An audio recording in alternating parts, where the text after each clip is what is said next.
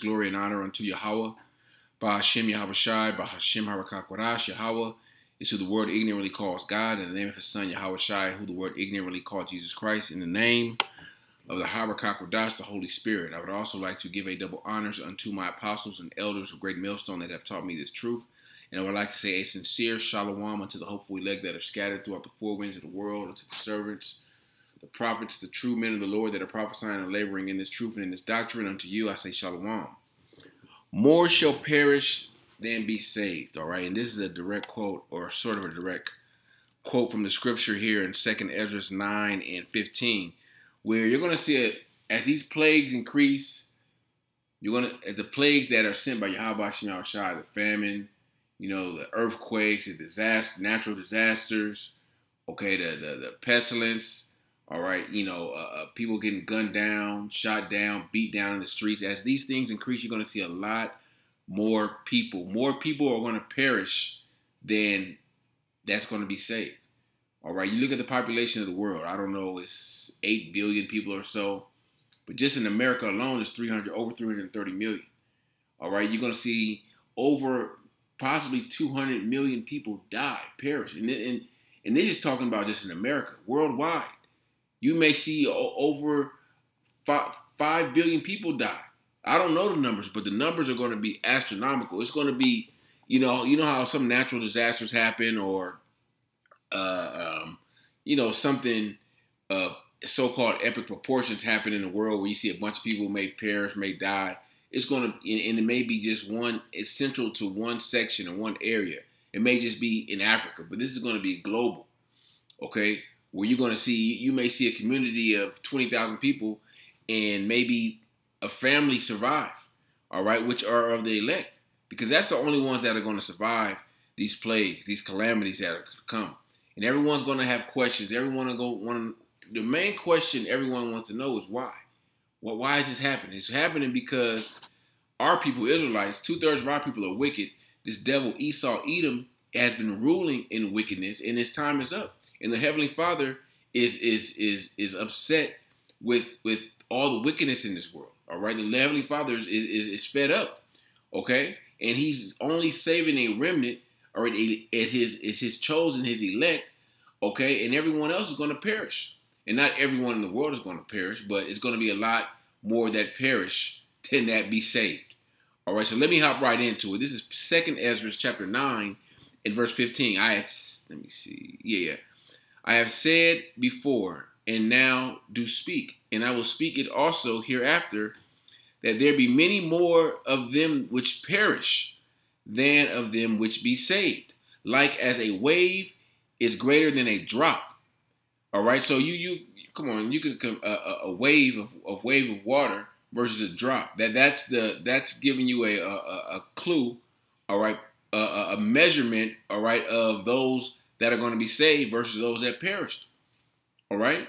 Imagine you go in a supermarket or a Costco or Sam's Club or something, and all those people in there, say on a holiday or the days before a holiday, and people are buying stuff. All those people in there perish, but maybe one.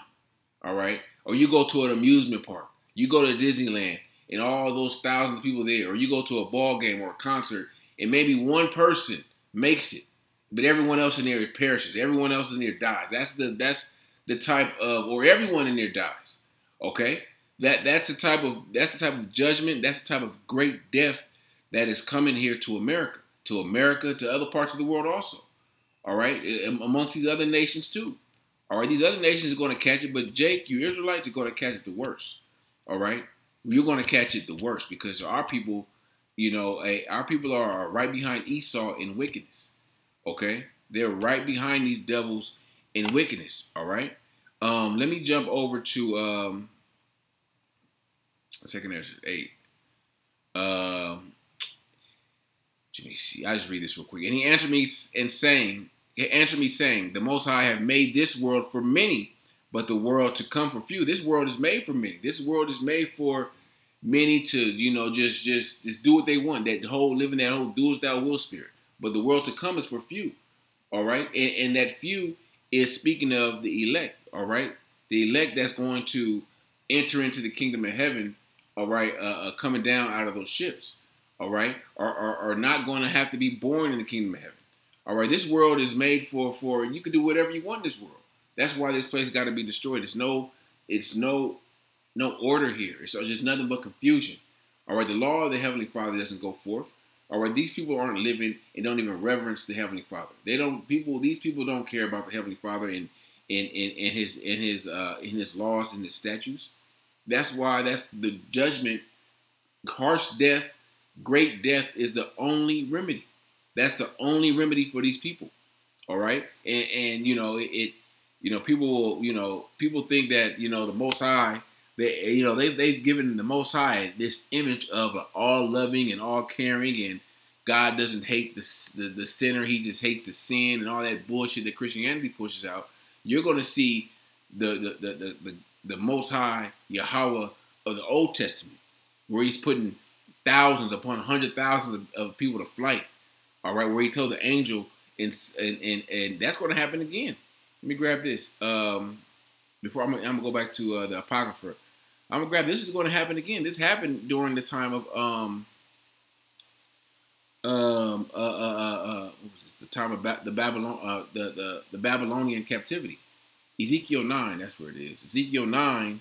I just started at the top. The vision of slaughter. He cried also in my ears with a loud voice, saying, "Cause them that have charge over the city to draw near, every man with his destroying weapon in his hand." And behold, 6 men came from the way of the higher gate, which lieth toward the north, and every man a slaughter weapon in his hand. And one man among them was clothed with linen, and a writer's inkhorn in his side, and they went in and stood beside the brazen altar.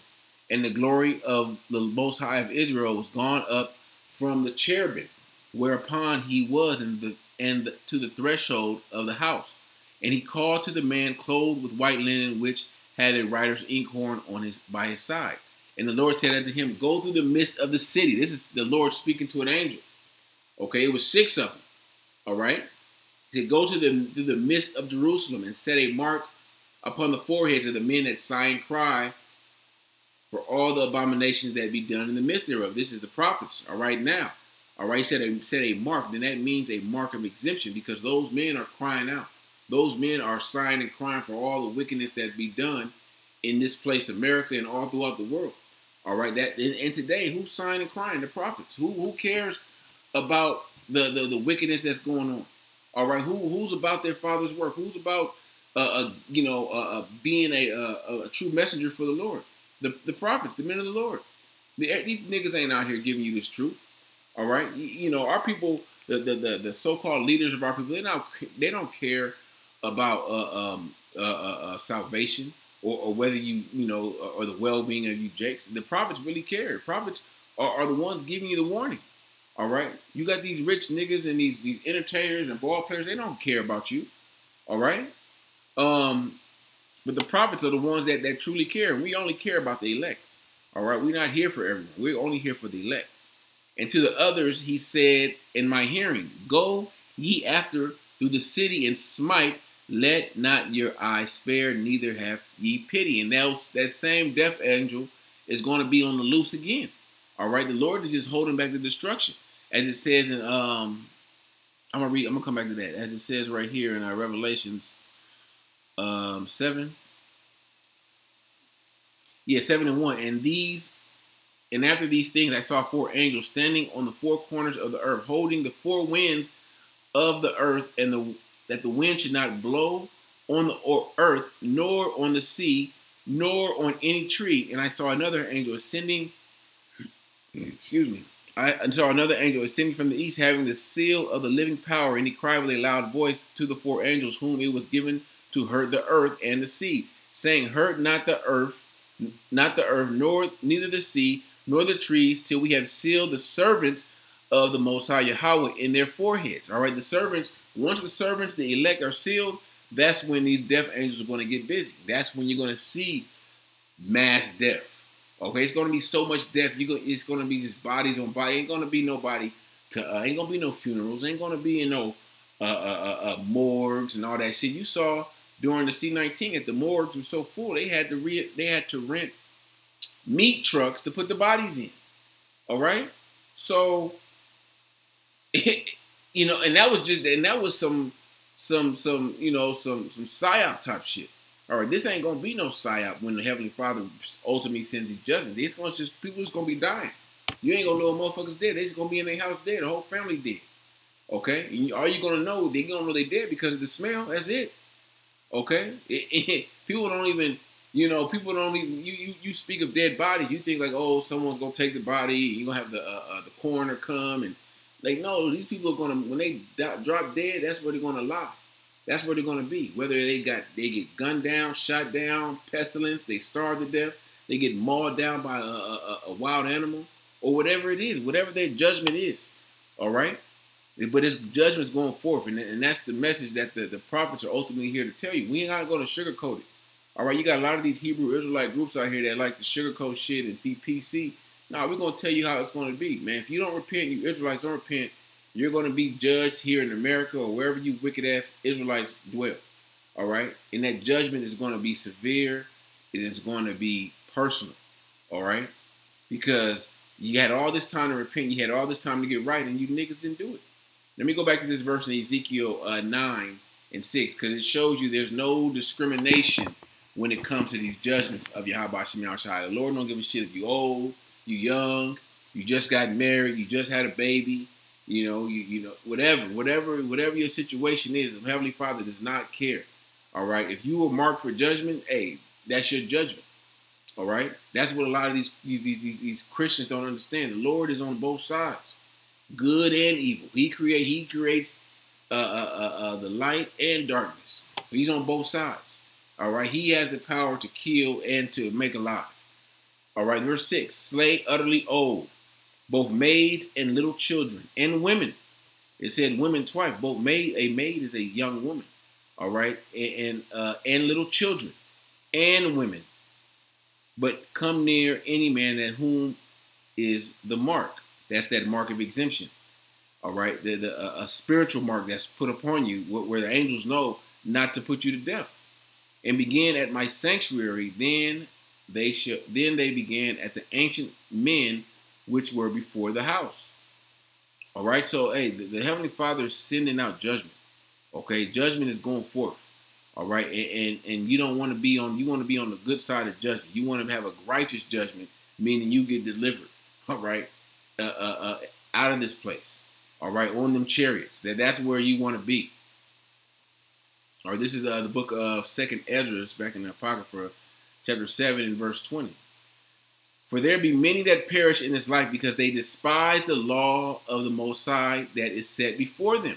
That's why the judgment is going to go out, because our people mainly, they despise the laws of Yahawashi. They were told to get right. It's something in Jake's spirit that knows when they're going off, but they still do it anyway.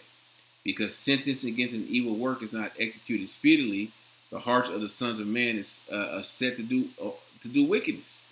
All right, Jake think that just because they didn't committed adultery and robbed this nigga and did this and they good and they ain't got caught by the police. You ain't, man. The police should be the last person you worried about. You better be worried about the Yahawashi. All right, the judgment the Heavenly Father could send. Okay, because the judgment the Heavenly Father could send is not, it's going to be a judgment where you may get put to death, but that judgment, the Heavenly Father can make that judgment last a long ass time, where you're suffering mentally. All right, where you're how's the song? You had a song about Ghetto Boys. Your mind's playing tricks on you. Okay, and where you think you in good graces of the Heavenly Father, where the Heavenly Father may just be preserving you for a judgment, for a missile, to catch a missile, or to see the chariots and then get zapped, okay? Because you despise the way, you despise the law of the Lord, all right? For the Most High have given straight commandment to such as came what they should do to live, even as they came, and what they should observe to avoid punishment. The Heavenly Father giving you the instructions. All right, He sent the prophets to tell you what to do and how to get right. Okay, but you didn't hearken into the prophets. All right, it said to avoid punishment. And the ultimate punishment is the judgment from the Heavenly Father. But you niggas don't want to avoid punishment because you never think that punishment is going to come your way. All right, but punishment is coming in a great way to shit, pretty much the whole world. But you Israelites are the one that's going to catch it the worst. Verse 22. Nevertheless, they were not obedient unto him, but spake against him and imagined vain things, and deceived themselves by their wicked deeds, and said of the Most High that he is not, and knew not his ways. But his laws have they despised, and denied his covenant. In his statutes they have not been faithful, and have not performed his works. That's plain, man. That's Jake not wanting to get right. All right, Israelites, so-called Negroes, Latinos, and Native Americans. Not just living in the flesh. All right, doing things that appease in your flesh. Okay, not things of the spirit. All right, these things may feel good, but at the end of the day, you're turning your back on the Lord. All right, you're in a worse case than you were before. All right, let me go up to 2 Ezra 5 and 1. Yeah, I'm gonna go start here. Then nevertheless, as coming the tokens, behold, the day shall come that they which dwell on the earth shall be taken in a great number. All right, they that dwell on the earth shall be taken in a great number. And that great number is a lot of judgment, a lot of Israelites being put to death. And the way of truth shall be hidden, and the land shall be barren of faith. But iniquity shall increase above that which now thou seest, or that thou hast heard long ago. So you see iniquity, sin upon sin, increasing, and mainly upon our people. Our people are become more wicked and wicked and wicked. All right, and they think that all this shit that's going on with Jake, they don't see any judgment. So it's all right. Okay, and Jake know deep down that it ain't all right, but it's just like, hey, what can you do? You can't have that spirit, all right? You got to call. You see Jake doing wickedness, you better call on Yahawashi because you know they about to get jacked up, all right? And you better repent so that you don't receive the same judgment. You be thinking like, damn, I didn't do this, and I didn't do this, and I didn't do this. Well, why did I get judged? Hey, you did something, all right? Ain't nobody innocent. Ain't no one innocent in this. What Scripture says in the book of Job, whoever perished being innocent. No one has ever perished being innocent. We all have sinned. All right, we're all worthy of death. All right, but once we come into the truth, you come into the light, you come into this knowledge and this wisdom, and that's when your eyes are open and you have a sense of penitence. You feel sorry. You still feel sorrowful. All right, you feel guilty. You feel that damn, I fucked up. Man, Baruch Shah, Lord, or Salakia, for my sins, please don't let me get judged with this world, okay? And you continue to repent because all kind of we think of all kind of wicked shit that we've done in our past, and we just repent for that. All right, you continue to repent. You always repent. You always show a sense of remorse to Yahawashi, that He's given you mercy, thus far, so that He hasn't, put you to death. All right. Let me go to Isaiah 66, excuse me. Isaiah 66, and I'm going to start at verse 15. Verse 15 and 16. It says, "For behold, the Lord will come with fire, and with his chariots like a whirlwind, to render his anger with fury, and his rebuke with flames of fire." That's the Heavenly Father sending his Son back in those chariots. He's sending his Son, Yahawashi, in those chariots to render his anger. He's going to put his anger on his Son, Yahawashi, to judge this place. Okay? "For by fire and by his sword the Lord Yahawah plead with all flesh, and the slain of the Lord shall be many." All right, the slain. All right, you know what slain means? That means putting to flight, putting to death. Okay, it's going to be many. It's going to be a lot of Jakes out there that die. All right, and we're going to think, damn, why are we getting jacked up? Yeah, the other nations, they're going to get it too. But you Israelites, all right, that's who the main focus on. That's who the main scope is on you Israelites, because y'all niggas should know better. All right, y'all should know that we shouldn't be going off and following after the ways of these heathens. All right. Let me get a few more scriptures. This is the book of 2nd Ezra, chapter 16 and verse 22. For many of them that dwell upon the earth shall perish of famine, and the others that escape the hunger shall the sword destroy. So you can't run from your judgment. You can't run from this judgment. You can't hide. You can't think I'm gonna just go live off grid or some shit. Ain't no way. There's no way you're gonna run from this judgment. What is that scripture?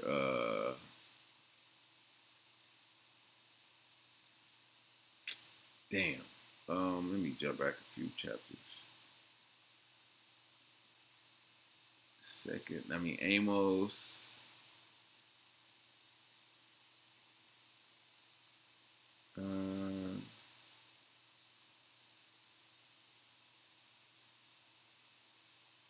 Maybe it's Amos 7.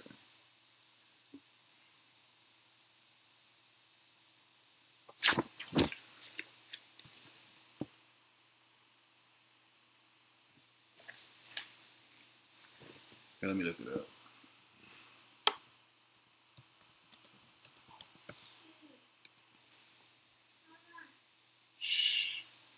All right, here's Amos 5 and 9.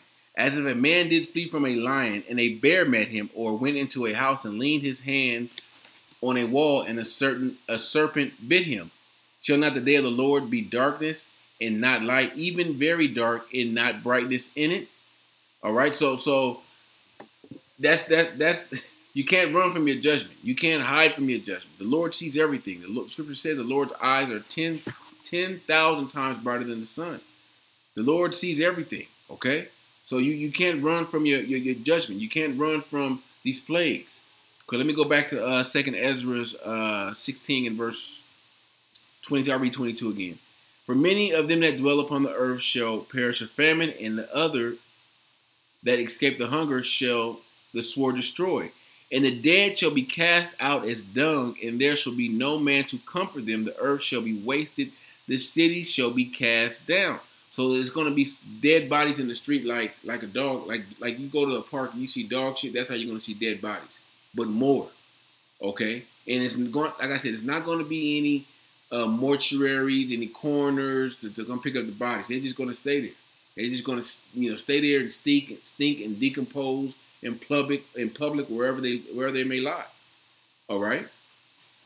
I got one more verse I want to get.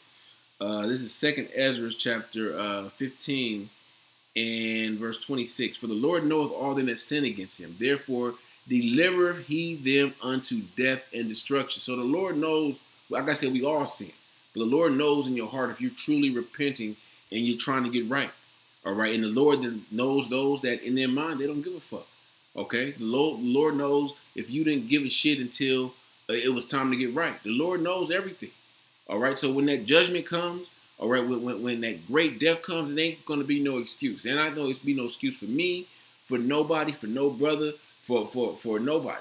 Okay. Because we all knew about this truth. We all knew to repent. Everyone's going to know the name. All right. Whether you believe it or not. Everyone's going to know what the MOTB is, whether you believe it or not. It's the Lord that gives you eyes to see these things. All right. So, Lord willing, this lesson was edifying unto the elect. And I want to give all praise, glory, and honor unto Yahawah, Bahasham, Yahawashi, Bahasham, Harakakadash. Shalom.